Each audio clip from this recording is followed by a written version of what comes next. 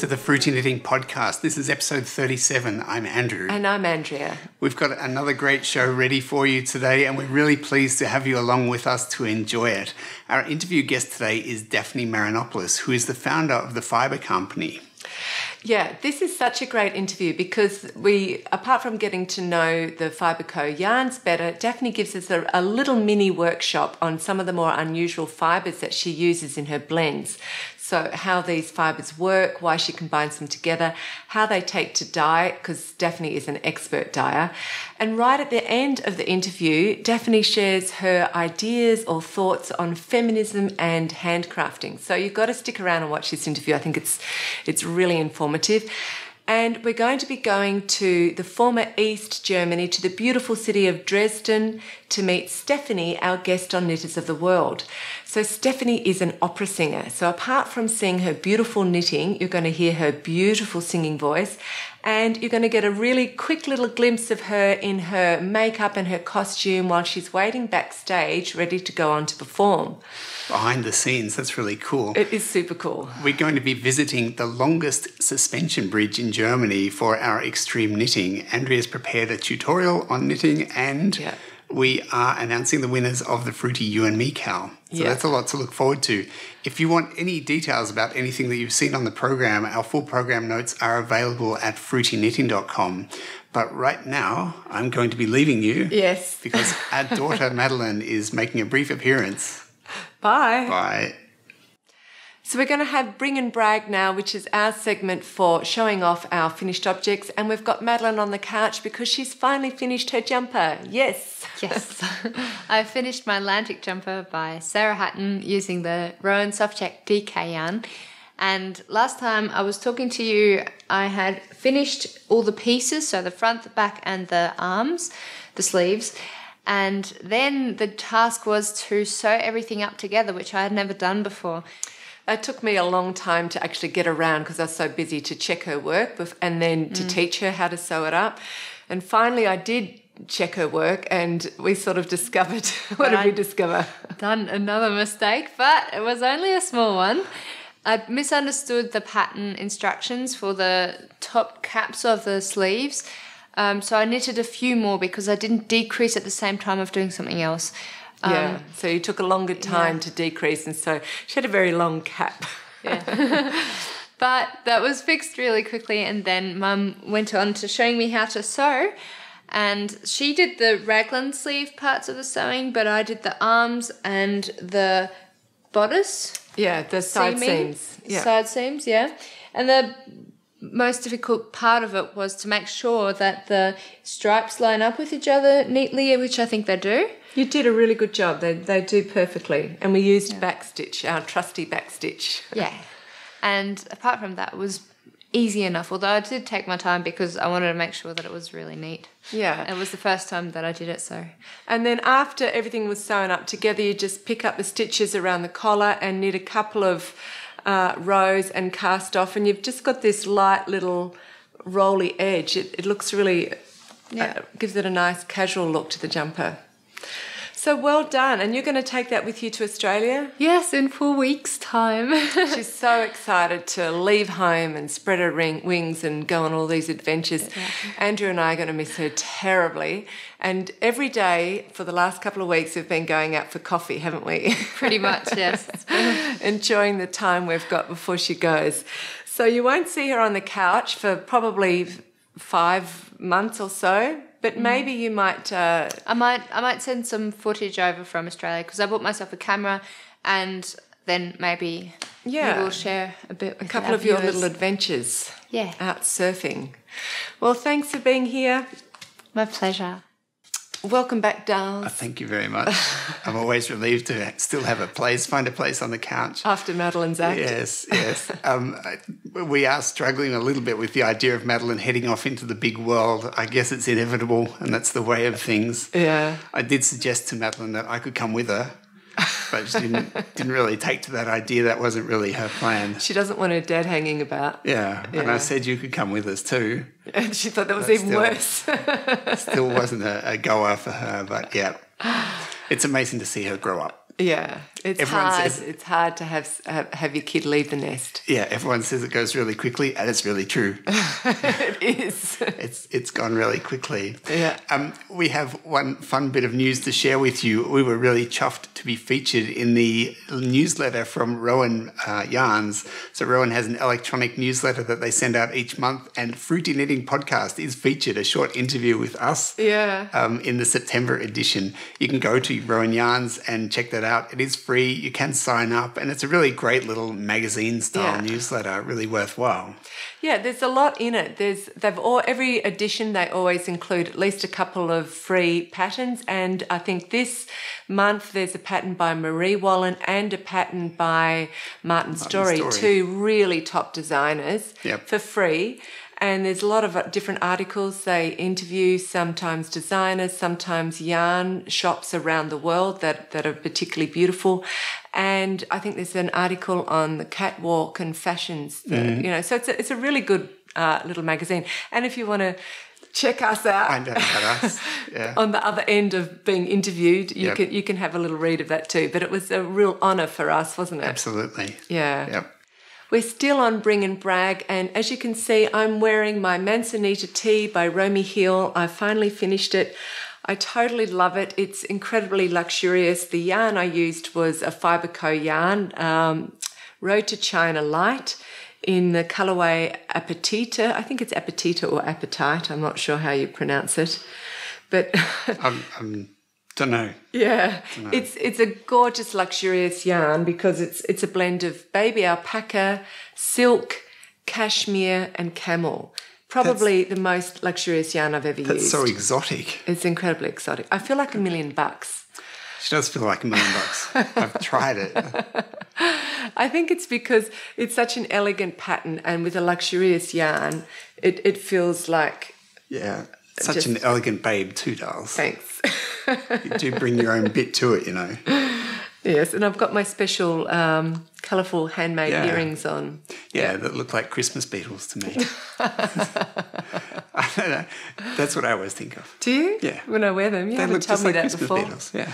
Anyway, back to this gorgeous Manzanita tee.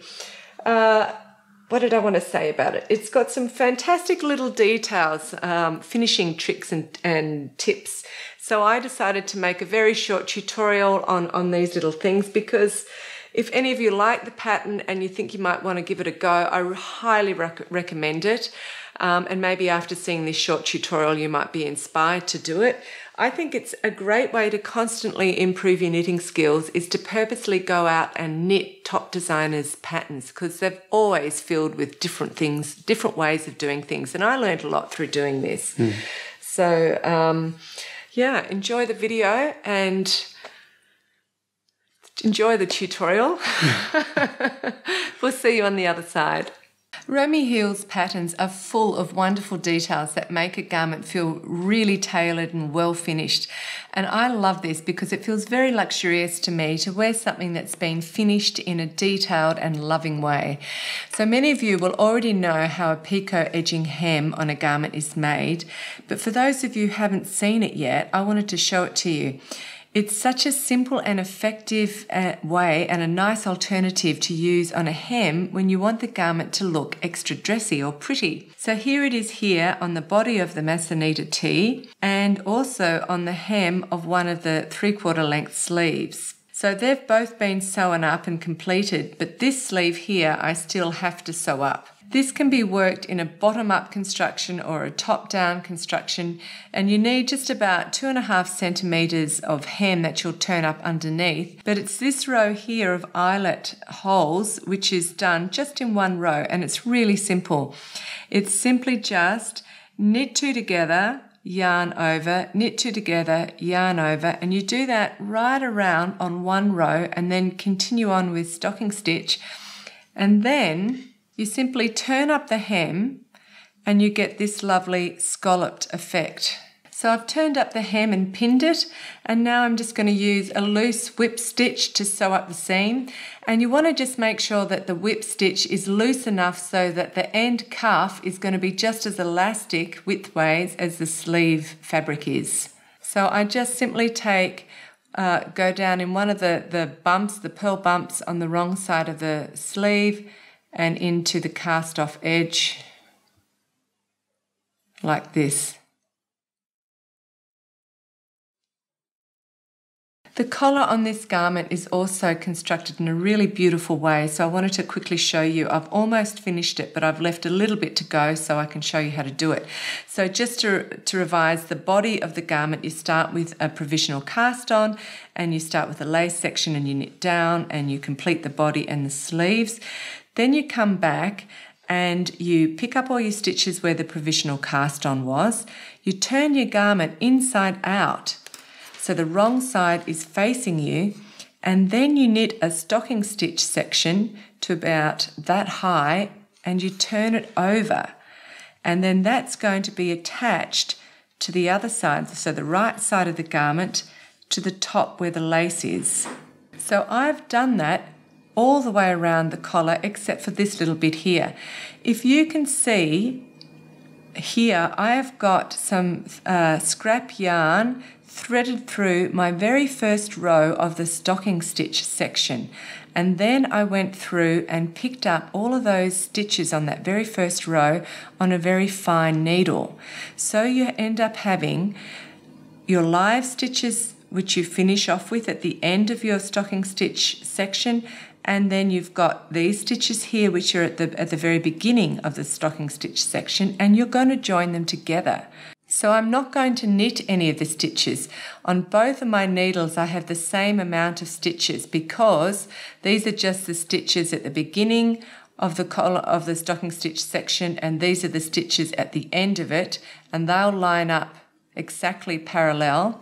I then get a third needle and I join them together by slipping the first stitch on the front needle knitwise onto the right hand needle, the first stitch on the back needle purlwise onto the right hand needle, and then I just slip the first stitch over the top of the second stitch. Knitwise, purlwise, slip it over. After the collar has been folded over and the top of the collar has been joined to the bottom of the collar, you only have one needle with stitches on it, and those stitches bind off with a 3-stitch I-cord bind off.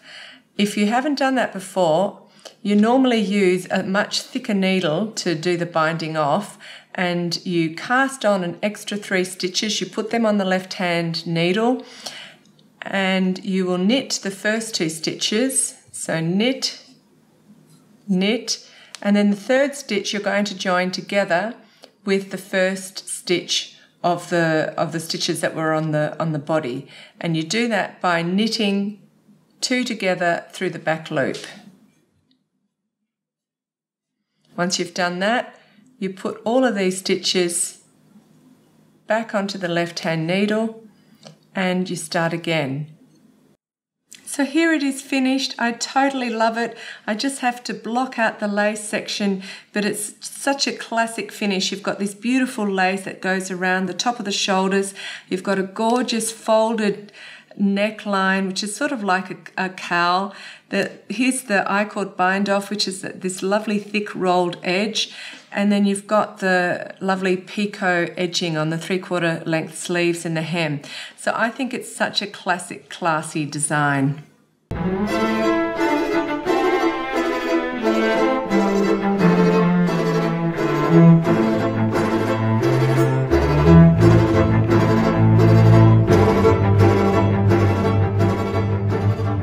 Hi there, my name is Stephanie Hackhausen. I live in Dresden in Germany and I'm working as an opera singer. But besides that, knitting has always been a very important part in my life. I started knitting at the age of 12 and my mom taught me all the basics of knitting. To be honest, there was no knitting tradition in the region where I was born, but I always was in love with fibers and colors, and so I just ignored that and kept on knitting all the time, and I knitted tons of garments, sweaters, hats, scarves and socks for everyone who wanted them. Knitting for me is a very enjoyable and creative process, but additionally it gives me the chance to create my own garments. Being an opera singer, I'm used to wearing well-tailored and individually designed costumes all the time, and so in my private life I also aim to have individualized clothes and not being dependent on industrial production. In my personal knitting, I always had a great love for colors. So at the beginning, I was very much inspired by the works of the designer K. Facette. I bought his books, I own his pattern library, which gives you a huge range of patterns, and I read a lot about his way of selecting colors. And I will always remember his words: whenever you're in doubt of selecting colors, take 20 more of them. And one project of this period is this blanket. It's a quite huge project and made of several pieces, individual pieces sewn together.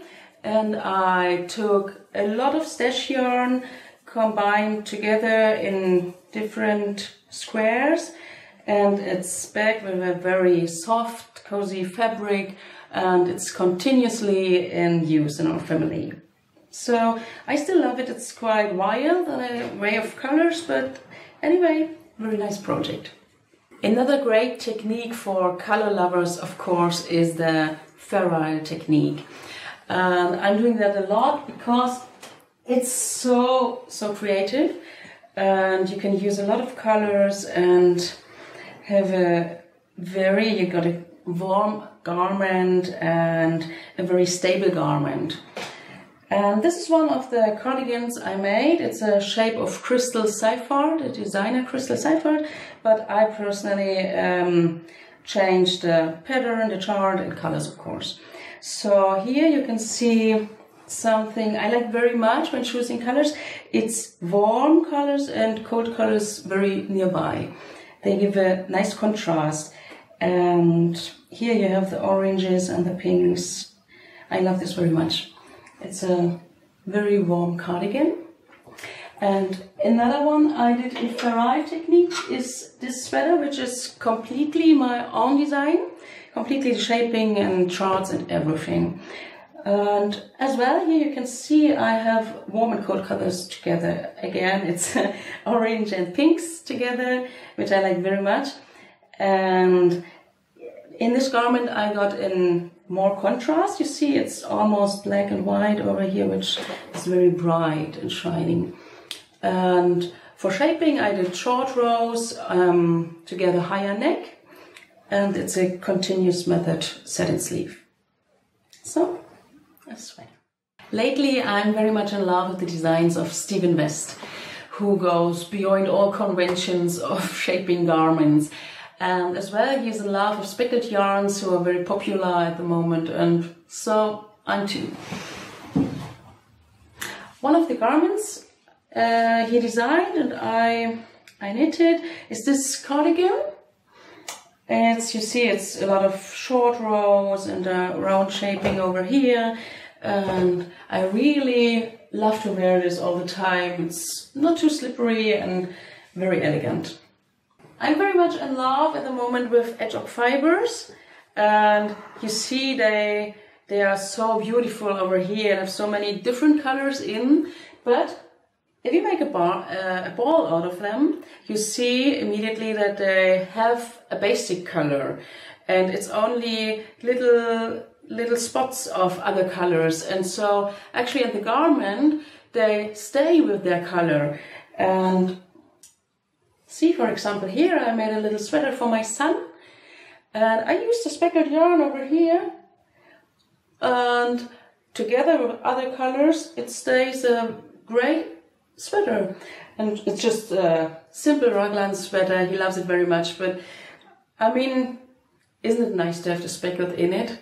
And finally, the cardigan I'm wearing at the moment is completely my own design and also made from speckled. It's cashmere, speckled cashmere from Edge Fibers, and I had two different colors. It's the turquoise over here and then this beige, more beige, and I faded them one into another and made my own shape.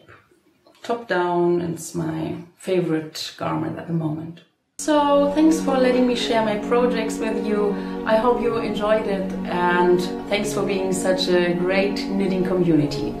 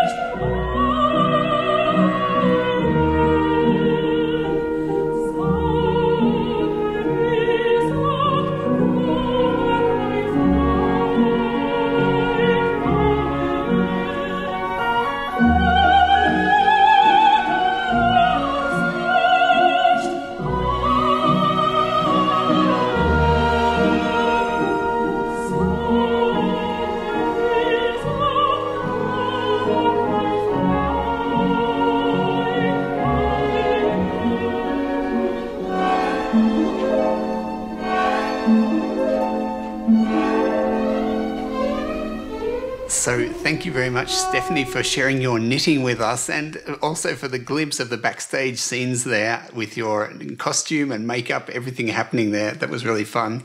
That was great. So how you saw Stephanie in her costume, she was performing the role of Agatha in the opera Freischütz. And this character, Agatha, right at the beginning of the opera, she gets hit in the head by an old painting that falls down and hits her. So that's why Stephanie was wearing that blood-stained bandage around her head. Yeah. And the gorgeous singing that you heard is also Stephanie singing, and she's singing a very famous opera aria called Song to the Moon, and it's from the opera Rusalka by Dvorak. And Rusalka is an opera based on a Slavic fairy tale which has strong parallels to the fairy tale The Little Mermaid, because it's about a water sprite who falls in love with a human prince. And that particular song that she was singing, Song to the Moon, Rusalka, the water sprite, is singing to the moon and expressing her love and hoping that the moon can tell this prince of her love for him. So it's absolutely stunning music. It's gorgeous singing. Go back and listen to the last couple of minutes again, because now you understand what it's about. Go back and listen. It's really heart-wrenching, beautiful music. Yep. This is Under Construction, where we present the projects that we're currently working on. And I can bring this up now. In the last episode, we mentioned that I would be continuing my brioche adventures with this pattern here, which is Paris's Scarf by Nancy Marchant. It's a combination of brioche and double knitting. And we had in the last episode also mentioned we showed the yarns that I was going to be using. In the last week or so, Black Yarns sent us a couple of samples of a new limited edition yarn that they're bringing out, their birthday edition. Called Brushwork. And we've decided that that would be really good for this scarf here. So we've changed our plans, and that's what we're going to be using for this project. This yarn is really interesting. Yeah, it's called Brushwork. It is a limited edition. The reason for that is that the wools that are in here are quite hard to get. It's a combination of Scottish Beaumont, which is a cross between a Shetland and a Saxon Merino. So the Shetland is there to make a nice hardy sheep, which is suitable for living in Scotland. And the wet Merino, climate, wet climate. And the Merino is there to give you a really fine yarn. So I think this is like an 18 micron yarn here. Yeah, it's normally in high demand for luxury garments. That's right. So it's not a terribly common sheep, and it is really very much in demand for nice garments. So that's quite special here. It's been combined with a Castle Milk Moorit. Yeah, which is a rare breed. It's a rare breed. There are apparently less than 1,000 of these sheep around. You see the pictures, they've got these big horns. They're really, really original, authentic looking sheep there. It is a Moorit, which means that it's kind of a reddy brown colour.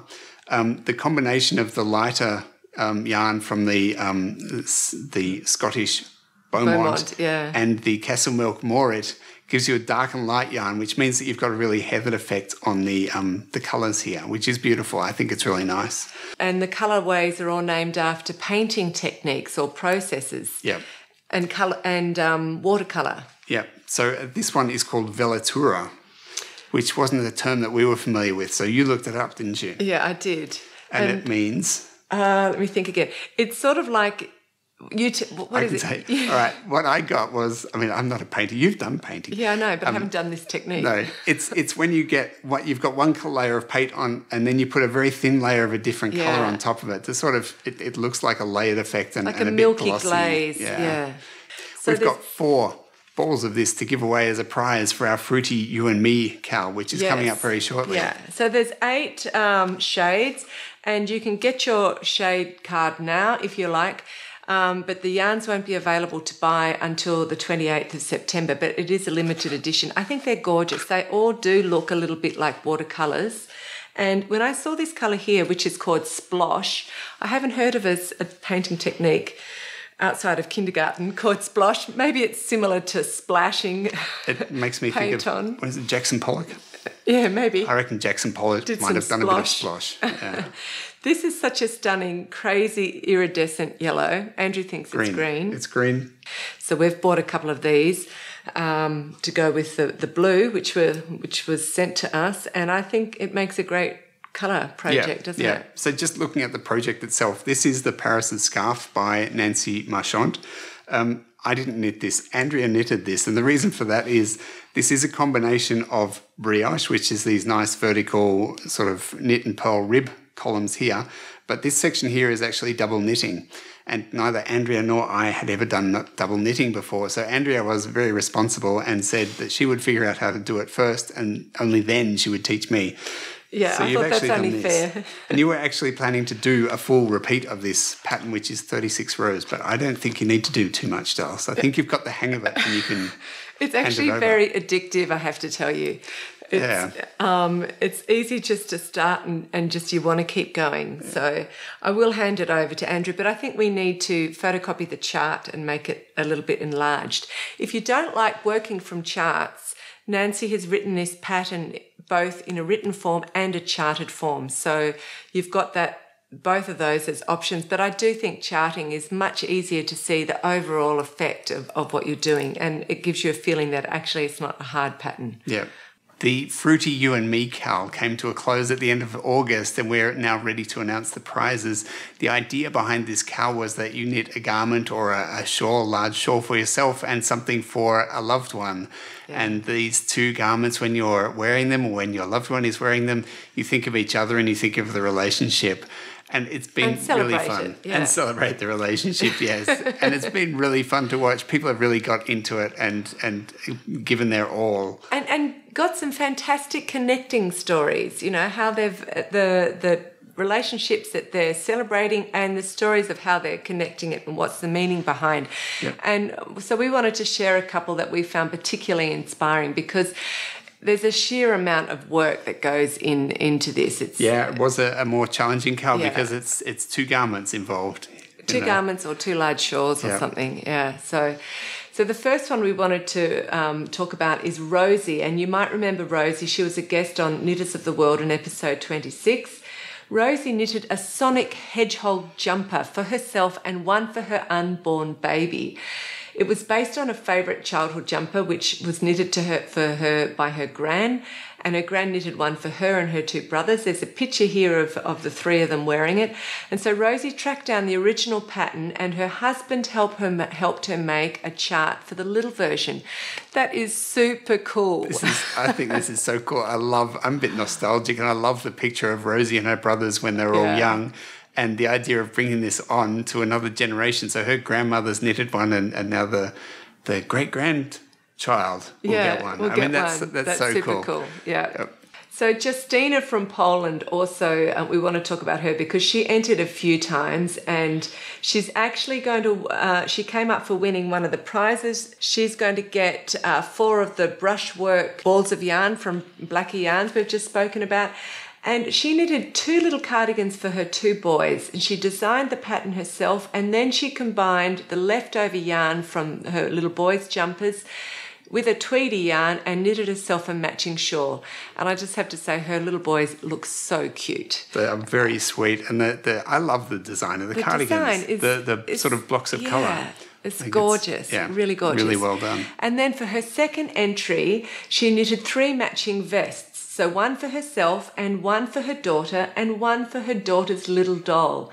And all of those vests were knitted in her own hand-dyed yarn, which she dyed based on the colours of all the berries she's been picking over summer. And there's a picture there of her with a big basket full of gorgeous berries. And that is such a Northern European summer activity, isn't it?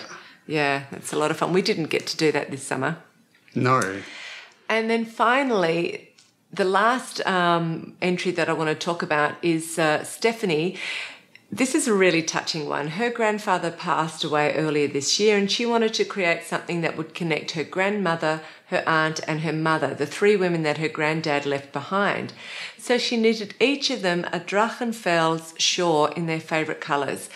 And you've knitted the Drachenfels shawl, and it is... there's a lot of knitting in there. There's a lot of stitches in those 3 shawls, and they're really beautiful. I checked out the pictures there. Yeah. So now for the prizes. So Justina won the Blackie Yarns brushwork. The next prize that was donated to us was very kindly made by Ganache, and it's this beautiful project bag. And the winner for that came up Buckaroo from New South Wales, Australia. And she used Tanis Fibre Art's pattern as an inspiration to knit a cardigan for herself, a cardigan for her mother-in-law. So she entered those 2, and she's still working on a cardigan for her mother. I mean, that, again, is another stellar effort of amazing marathon knitting. Yeah. And it's great to see people doing stuff for other people. Yeah. And then finally, for the 3rd prize, Russell, who is Bisto Boy 1 on Ravelry, he came up for the 3rd prize, and we're donating that prize. It's going to be the e-book by Tin Can Knits called Heart on My Sleeve. It's a book of 8 sweater patterns from 9 different designers, and the proceeds of the sales of this book go to the Against Malaria Foundation. So all the designers in this book donated their patterns, and Tin Can Knits coordinated the whole project. And we just thought it was a fantastic book to represent the feeling of the you and me, Carl. So thank you so much to all the participants. Everyone who entered, they did a great job. There's so many more projects that we'd love to share with you. So if you haven't seen them, go across to that thread. There's some fantastic stories behind the connected projects. Yep. So the Fruity Knitting podcast group on Ravelry, you can look there, and there's a thread for the cowl itself and for the finished objects. The pictures are really cute. Yeah. Yeah, it's worth a look. It'll put a smile on your face. Yeah. We're going to take a quick break now, stretch our legs, and we're going to visit the longest cable suspension bridge in Germany. It's quite spectacular. We didn't actually do any knitting on the bridge because on the day, it was a beautiful day, it was very busy. A lot of tourists from all around the world, we could tell. Yeah. So we couldn't exactly stand in the middle of the bridge and block it to do our knitting. Yeah. And Jack and I had vertigo in extreme. So I started on the bridge and I just couldn't do it. So Jack and I sat to the side, and I had a knit, he didn't have a knit. So enjoy it, and we'll see you on the other side.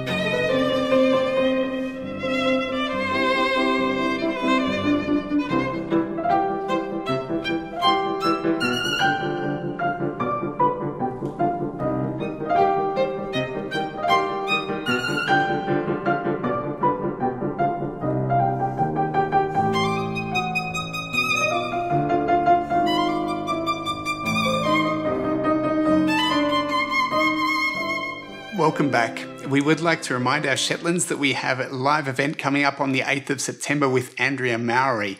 We interviewed Andrea in episode 33. If you haven't seen that interview, it is worth checking out. Andrea is lovely. She tells us about her design journey. It's very interesting.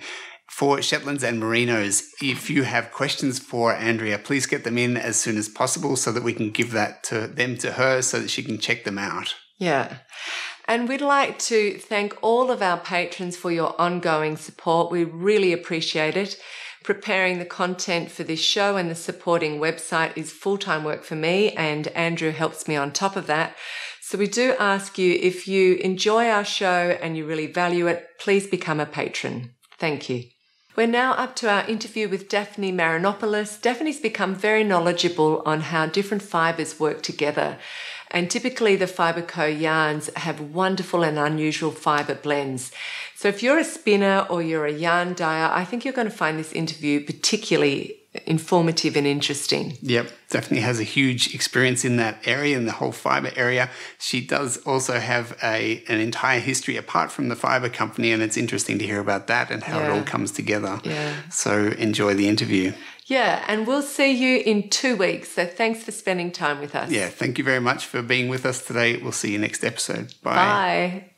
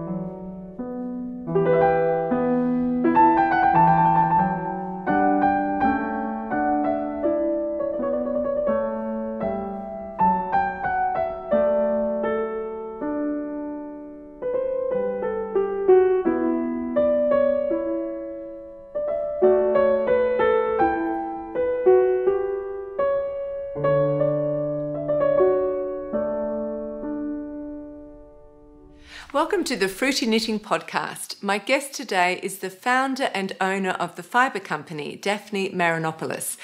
Daphne had a very successful corporate career, but in spite of this success, she had a long-time dream to be creatively working with her hands. So in 2003, she took the plunge and bought a mini mill in Portland, Maine, US. And she started on a very small scale spinning and hand dyeing unique fibre blends herself. But since then, she's moved her company to be based in the UK, and she's working with a variety of producers and artists to create very exquisite and beautiful yarns which are now known worldwide. So Daphne, it's wonderful to have you with us today. Thank you and a warm welcome. Thank you very much. It's a pleasure to be here, Andrea. Like I said, you had a long career in the business corporate world, and I just want to add also as a bit of interest, you worked as a commercial pilot, which is very interesting. So despite that varied career, you which was not at all related to fibre and textiles, your family background has been deeply rooted in textiles. And I imagine that background and the knowledge from that would have been a good support for you when you first of all started. So tell us just a little bit about that. Yeah, that's exactly right, Andrea. My grandparents were immigrants from Greece to the United States in the early 1900s, and they settled in New England in the center of the textile mills. And they both worked in an old cotton mill there called the Boot Cotton Mill. Because that area was the way it was, there was a university that specialized in textiles, and my father went to that university, became a textile engineer, and worked for the DuPont company for his entire career as a textile engineer. So it was around me when I was growing up. In my early days, in career aspirations was to be in the fashion and textile industry, but I was kind of directed away from that to something a bit more serious. And so I did. I went off, and I had spent most of my career in financial and general business management. And then in 2002, there was an opportunity for me to take a break and assess and do something very different. And one thing led to another. I found out about this mini mill that was available, and so I bought one. And then suddenly I was in the textile business. I can imagine that having the mini mill really allowed you to experiment with blending different yarn fibres, and alongside that you were also experimenting with hand dyeing. So tell us about that, because that sounds very interesting. And then go on to tell us how you managed to take it from a very small scale operation, just you doing everything, to a lot more mass production, where you were able to produce enough to supply stores with yarn that were around the world, but you still kept this artisan quality of unique fibre blends and very artistic hand dyeing. So that's quite a journey. So talk about that. That's exactly the way it happened.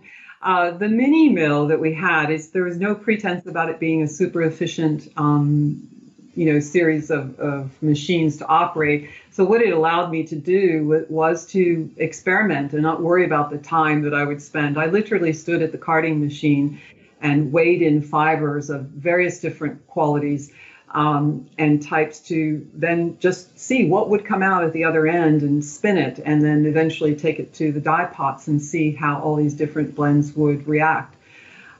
It was not a very efficient process, and in fact at the time there weren't many yarns like we see today, quite a few that will have 3-4 fibers blended into one yarn. At the time there weren't really that many. So I think what ended up happening was we found a little niche, and it was a good novelty, and some of it was for very real reasons that we blended things to get a certain effect in our yarns as they came out. And not only did I, when I started, not know much about textiles from how to spin and dye and all that, but also didn't know anything about the industry at all. And so I didn't really have a plan for how we were going to sell this yarn, but I tried a few things, and we ended up in this wholesale distribution model, which meant that I needed more yarn to meet demand than this mini mill was capable of producing. So we quickly found ourselves in the need of outsourcing some of our production. So I knew I was going to need some help on the dyeing front as well. And I had been reading a lot about Peru, and I learned that there was a very long tradition of hand dyeing, and in particular using plants to dye fibers with. So I became intrigued, and I started asking the supplier, could you not help us source, this? Are there still people doing traditional dyeing in Peru, and can you help us with this? And it was just the right time to be asking that question, because several other yarn brands were also asking that same question of the mill, and they had already started working with a group of local artisan dyers. So it was just a process of sending our yarns, telling them what we did to create ours, and saying, can you get this effect? Can you do this with the processes and equipment and dye stuffs that you have?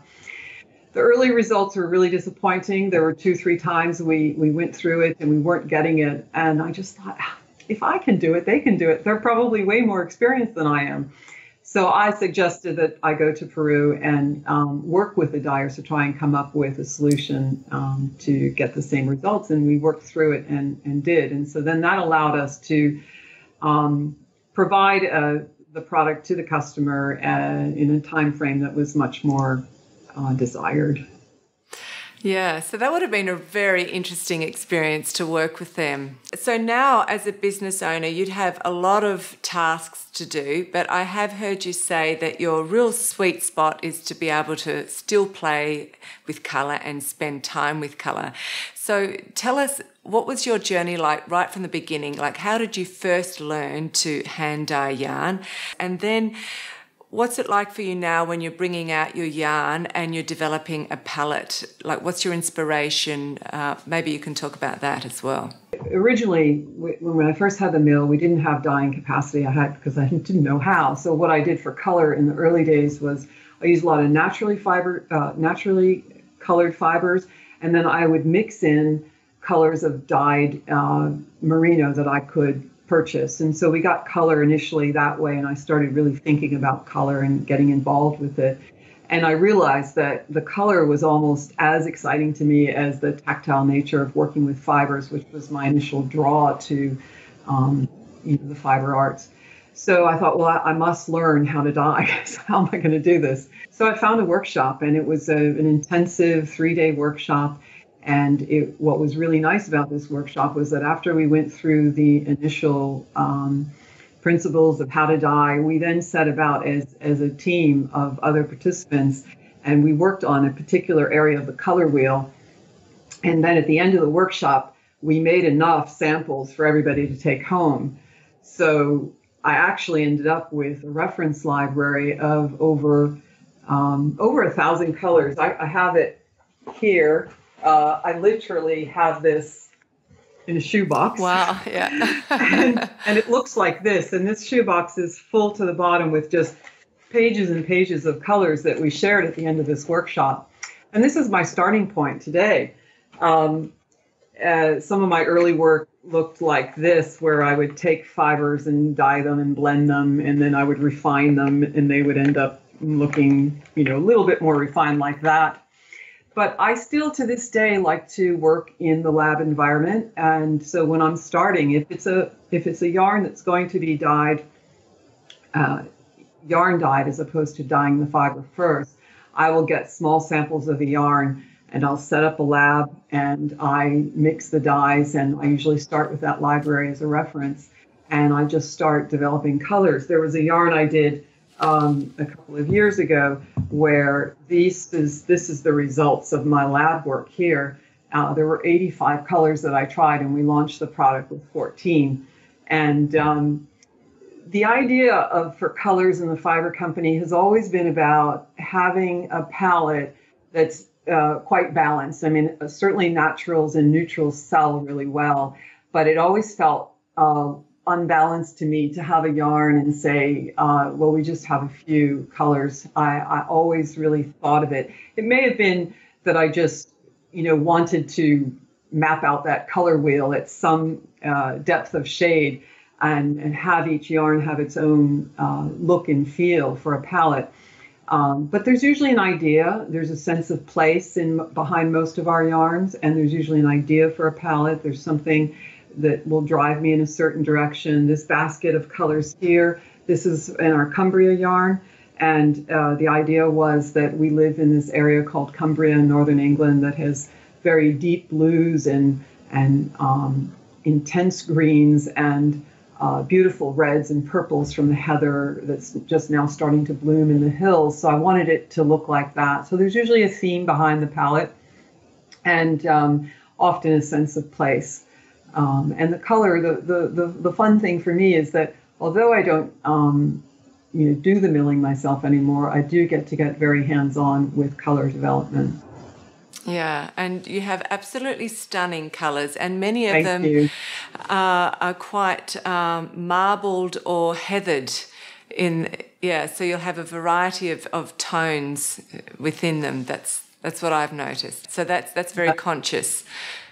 Definitely. It's a very conscious effort to get something other than just quite a simple flat color, because when you're hand dyeing, it's quite easy to get variation in color because you can't quite control it the way it is in an industrial process. Now, I've talked a lot about the hand dyeing process, but we do have yarns in our range today that are not hand dyed. They are dyed industrially, but we still do something in the process that will allow us to achieve some depth of color that you can get by varying fibers and varying the actual base color that you're starting with, such that the light will catch the fibers in a certain way, the dye will strike the fibers in a different way, and these colors play with each other to give something that has some real depth to it.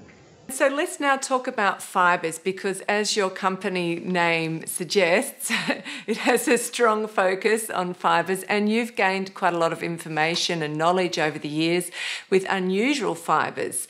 So could you just go through some of these fibres that you use and perhaps tell us what are they like, how do they behave by themselves, what are their individual properties, and then what do they do when you mix them, or why do you put them together, so that people or knitters can better match their yarn to their projects?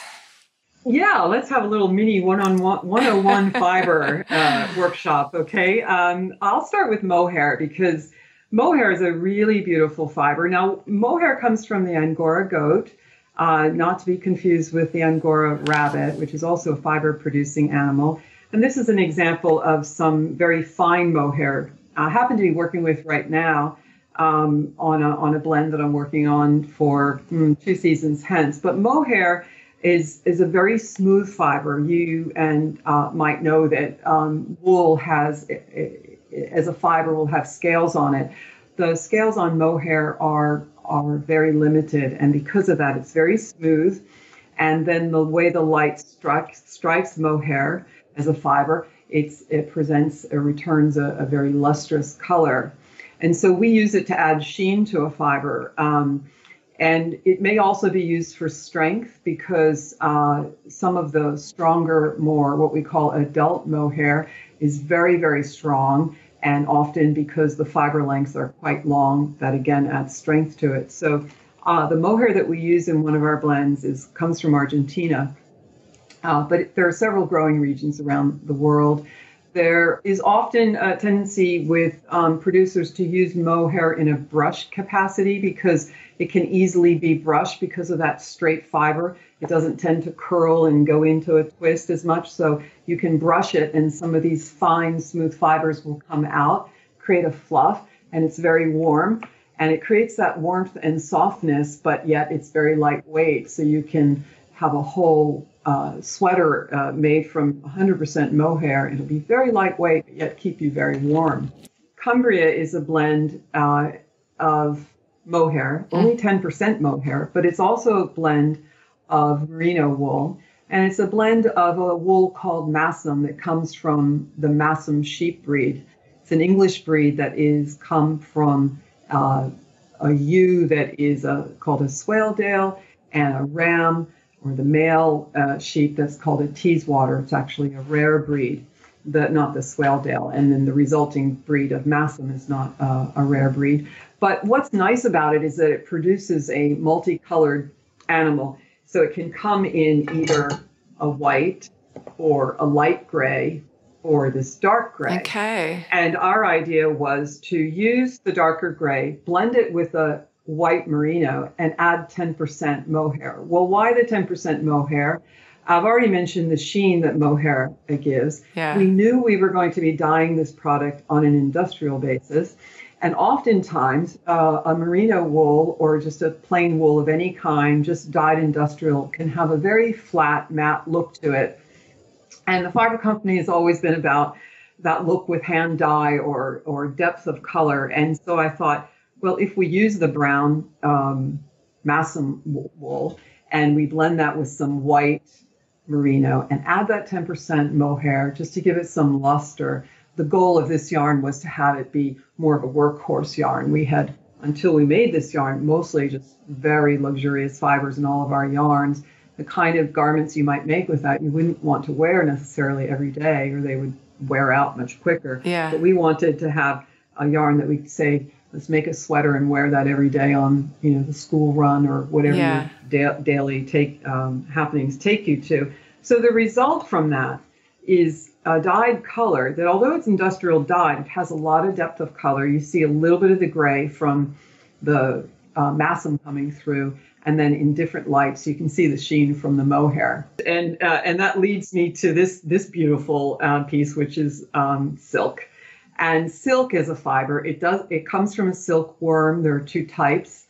They produce a continuous fiber that's in a cocoon, and it will come either from what is known as a mulberry silk or a tussa silk. And the mulberry silk takes its name from the fact that these worms are cultivated and they're given mulberry leaves to eat, and it produces a very white fiber.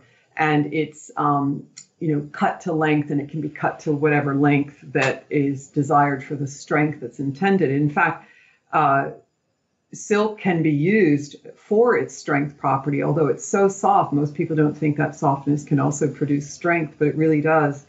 And the first parachutes were made with the silk fabric because of its strength. And so silk is the other type of silk, tussa, is actually grown in the wild. And these silkworms feed on whatever leaves and things that are in the forest. And so they pick up the natural tannins, and the result is not a white product like this, but quite a golden one. There's still some sheen, but not as sheen, and it tends to not be as soft, but it can create interesting effects in the dye pot using tussa silk. So we definitely use silk for its dye properties, and it will, because there are no scales at all on the fiber, it creates a very, very lustrous and soft, but from a dye perspective, it will create very bright colors, just the way the light reflects it, because there are no scales. A byproduct of spinning silk is silk noil. And this is an example. You could probably unfold this and almost see where it came off of a carding roller. Okay. And silk is very fine, but very long filament, as I said, a continuous filament. But silk noil are all the short fibers that get broken off so that they can get very fine silk threads for, say, weaving. And the reason this is a byproduct is because this would create an unevenness in a fabric. And silk noil, it could also be known, sometimes people refer to it as raw silk or silk bourette. Yeah. And this product, the reason we use it is that if you blend this with other fibers with generally longer length, it will create a little imperfection in the yarn, and it usually looks like a little slub. There are machines that will do slub yarns, but they're very regimented, and you'll see every so often there's another slub. Well, with silk noil, it will create random slubs, and that was our goal. And this was actually the one of the first fibers I used for one of our first yarns. Was I wanted to see the effect of a yarn that would occasionally have these blobs of silk in it mixed with merino, and then I also mixed it with a baby alpaca. And when you put something like that in the dye pot, you can get some really interesting effects, because between the temperature and the pH of the water and some of the fixatives that you use for dyeing, you can get dyes striking different fibers differently. And especially if you're using compound mixtures of dye stuffs, in other words, many different colors within one recipe, perhaps the yellow will come out and strike the silk differently than it will the merino wool. So you might get a brighter blue on the silk and be more like a green on the wool, or vice versa, depending on how wonderful. That's really exciting. So that was the fun part that I had, learning to dye and then having something to use. Because I remember at that workshop, there were people who were also just like me, complete newbies, and they didn't know where they were going next on their dyeing journey. And I'd actually brought this yarn that I had made, and I asked the instructor, I said, well, can I try a few with this yarn? I was just on cloud nine, thrilled to death. I couldn't wait to get back and set up my dye studio and start working, because I knew I was really going to have something that was a lot of fun to work with. And that yarn is still in our collection today. It's called Terra, and it really is. I tell people, if you want to kind of know what the fiber company is about, have a look at our Terra yarn, because that kind of describes what we try to achieve. Interesting palettes and unusual effects of color and light, and hopefully something that somebody wants to knit with too. But, so let's see what else I've brought here is, a couple of other fibers. A lot of people have never really seen linen in its raw form. This is linen. It comes from the flax plant. And you can see that it's kind of a tan color here, but it also can be ivory colored or a light gray. And basically what happens is this flax plant, which some of the finest flax is grown in Western Europe, the plant is it's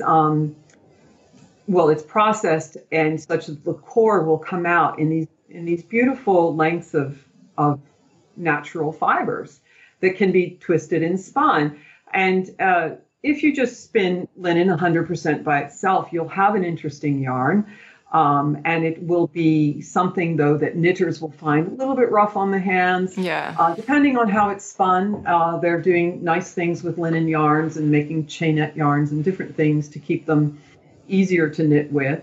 But I was really attracted to the idea that these fibers were completely natural in their length and that they varied in length, and that if we took this and blended it with other fibers, what would it do? And I had this sense that there would be a rustic quality to the yarn, and so I thought about that, and I could not spin just plant fibers with our mini mill because it wouldn't do cotton, but I could use a little bit of cotton, I could use a little bit of linen, I could use a little bit of silk, and I could use wool. So we came up with our first yarn that was kind of a blend of both protein fibers and plant fibers, and I used linen, and the result from using the linen is this kind of rustic look that again, it doesn't necessarily create an uneven yarn, but some of these fibers will stick out a little bit.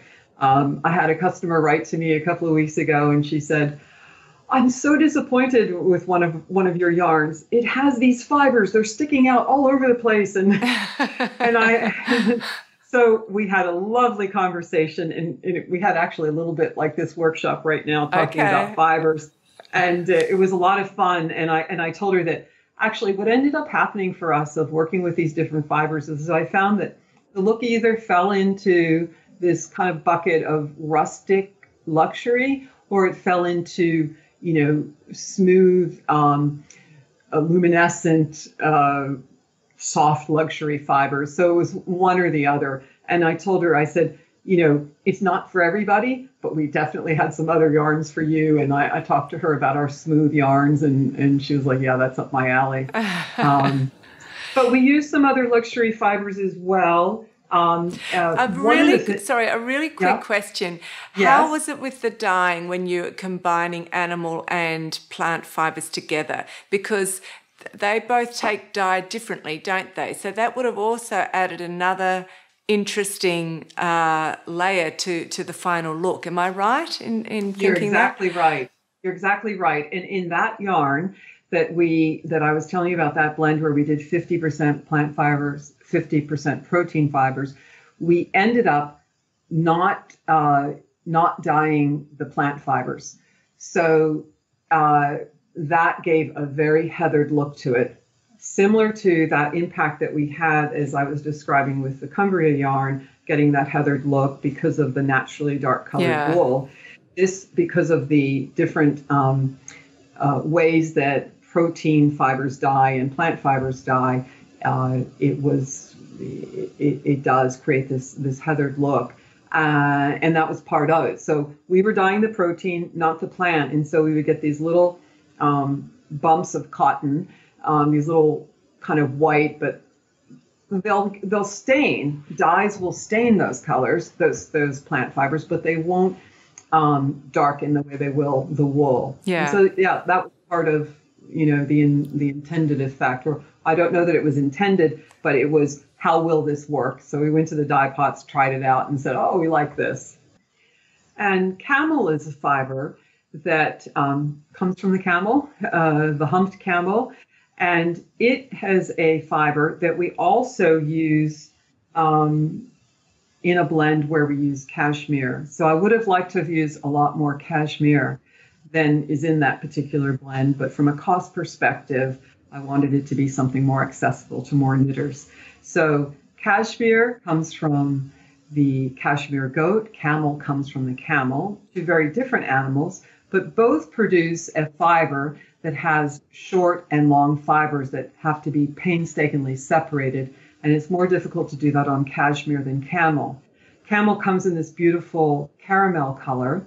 And so we can get some nice dye effects by using this blended with this more ecru colored cashmere and some other fibers. And we just use these fibers primarily for their luxurious nature, their softness, and they do create a very warm garment. But because they are so soft and with a crimp and lightness to it, you can get a warm garment without it being very heavy. And is that your Road to China? Exactly. So that was, I don't have a sample with me, but the original blend for Road to China was camel, cashmere, yak fiber. We used a dark brown yak fiber in that. We used a product at the time. It wasn't silk. It was called soy silk.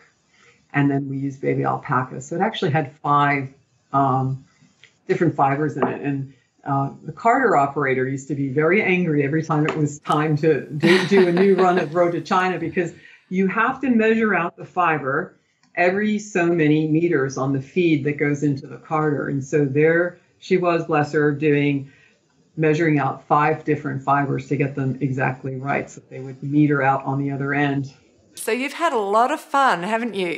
It's been a lot of fun, and it continues to be a lot of fun. So Daphne, I'll just ask one final question. We're going off a little bit from the topics that we've done so far, and that is, what could you give us your thoughts on the relationship between feminism and handcrafting? And I particularly wanted to ask you this question because you've come out of a very high-powered business corporate world that's very masculine dominated, and then you went into the world of knitting, which is traditionally very domesticated and very feminine.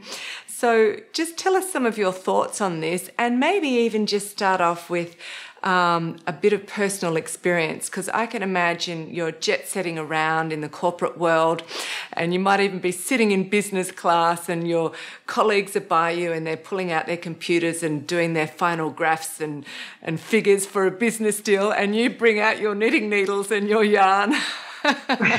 Did you have an experience like that? Yeah.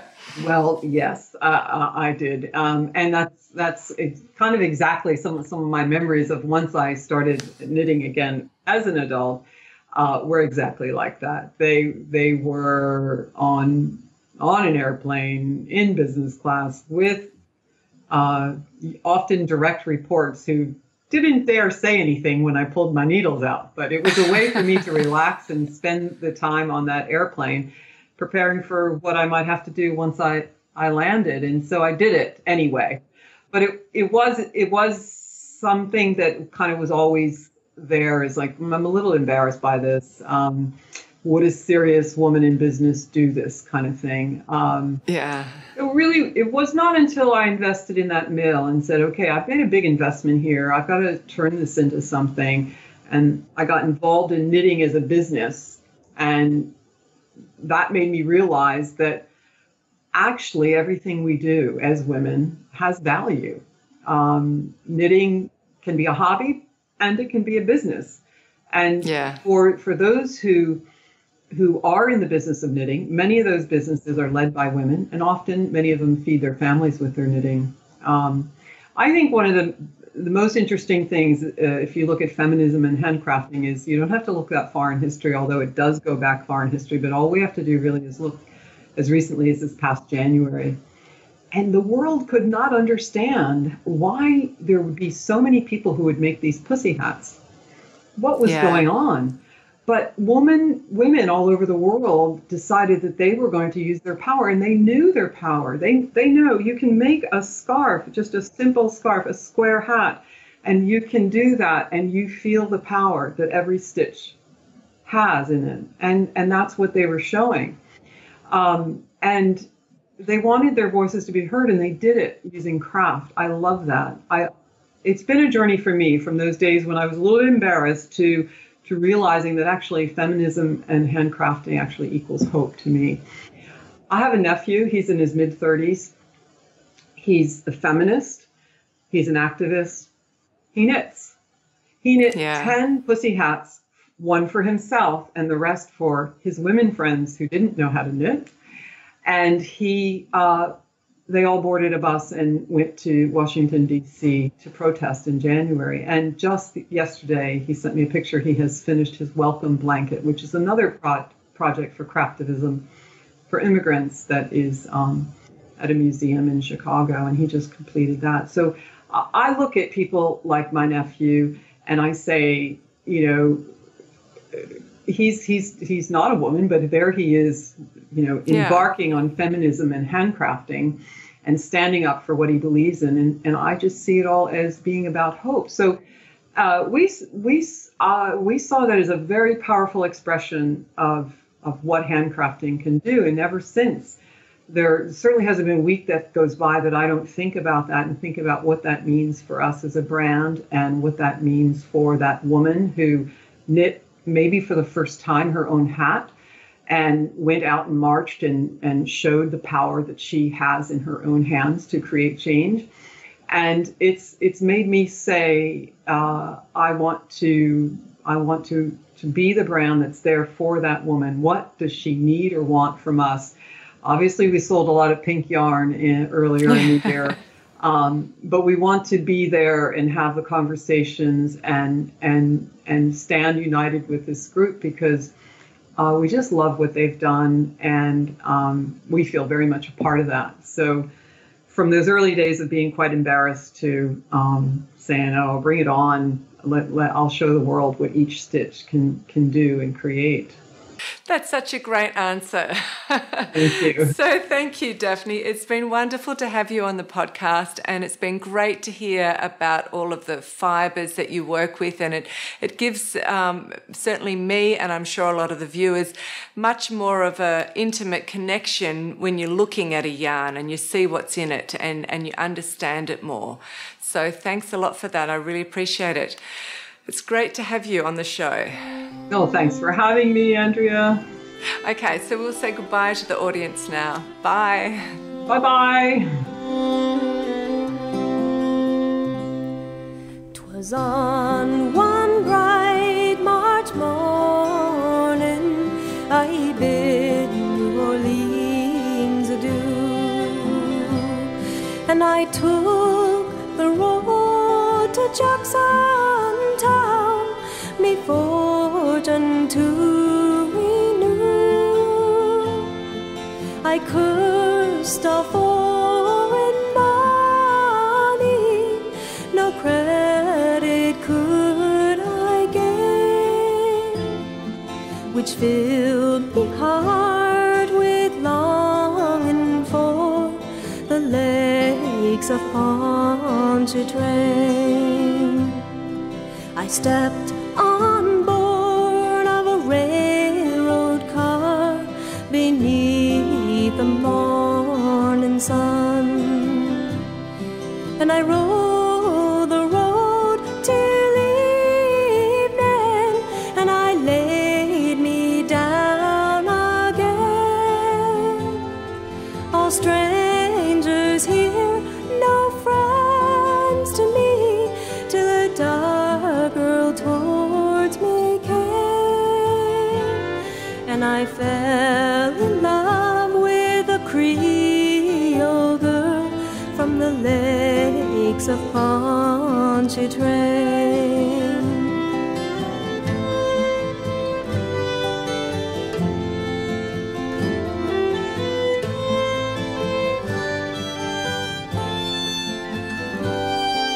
I said, my pretty Creole girl, me money here's no good. If it weren't for the alligators, I'd sleep out in the wood. You're welcome here, kind stranger. Our house is very plain, but we never turn a stranger out at the lakes of Pontchartrain. She took me to her mommy's house, and she treated me quite well. The hair upon her shoulders in jet black ringlets fell, to try and paint her beauty, I'm sure 'twould be in vain. Creole girl from the lakes of Pontchartrain. I asked her if she'd marry me. She said it could never be, for she had got another, and he was far at sea. She said that she would wait for him, and true she would remain till he returned.